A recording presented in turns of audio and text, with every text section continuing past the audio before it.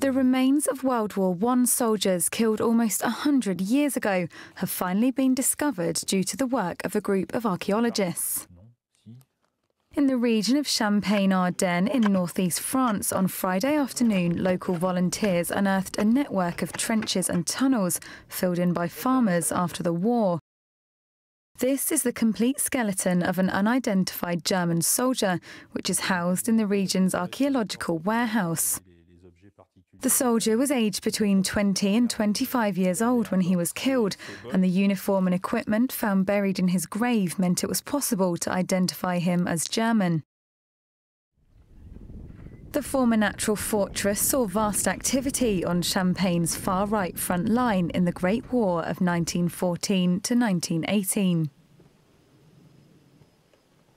Its pivotal position between the Champagne and Argonne fronts made it an important strategic point for both sides, with both German and French forces taking control over the complex puzzle of trenches during the war.